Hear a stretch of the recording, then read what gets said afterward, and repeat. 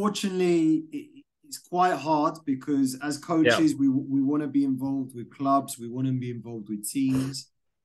But it gets to a point that if you want to kind of start your own thing and do it full time, you kind of have to say not goodbye to team training, but maybe cut down on it.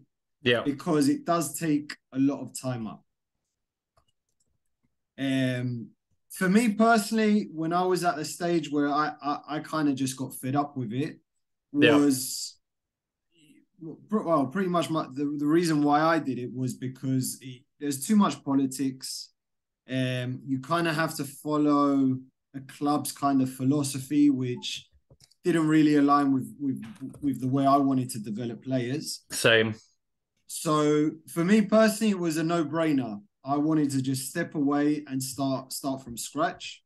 And yeah, I missed it at the beginning, that the adrenaline of game day, but I was a lot happier.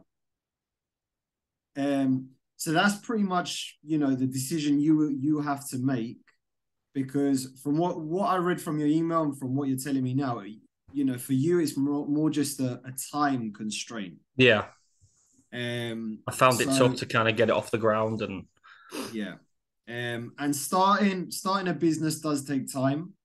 And, you do need a commitment to it in order to create that time. So, the first step for you would be, making that hard choice. What do I do with my teams? Do I cut down on one team? Do I cut down on all of them and go full in on this? That's something personal, and that's something that you obviously have to think about.